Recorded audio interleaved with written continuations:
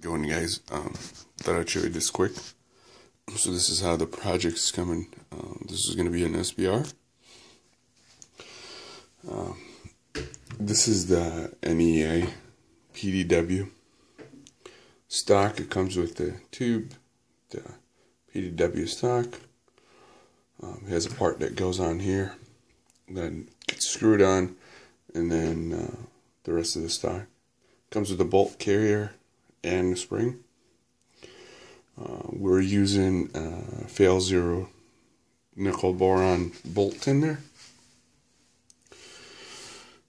This is, we have the Battle Arms Development takedown pins, front and rear.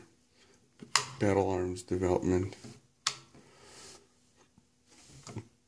MB Safety, KNS anti-rotating pins, Spikes Tactical,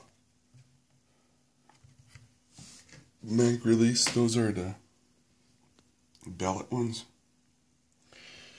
The grip here is the rubberized mag pull, like those. Trigger is actually my own trigger that I built and designed. Trigger to hammer.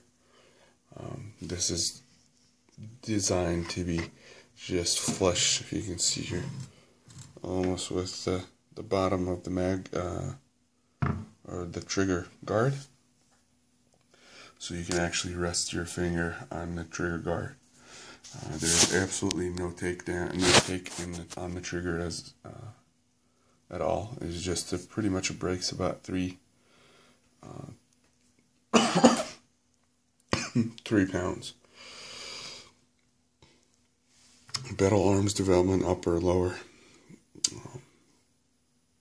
key mod, free floated, handguard. There's key locks and M locks in some cases, I believe. Turn this around.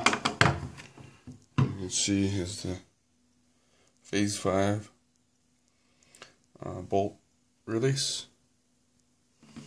You can see the trigger here, and then the flash can up front. This is the CAC one. I couldn't find that KX5. This has to be the slim, the 1.2. So we couldn't find a KX5 from Geisley, or no, I apologize, from whatever their name is.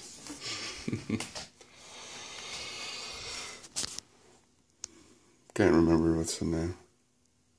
Noveski. Yep. Noveski. But thought I'd show you this. Hopefully the stamp comes in next week and we should have it SBR. Stay tuned. We have a few other guns coming in, a few MP5s coming in that they will be on SBR project. Thanks for watching, guys.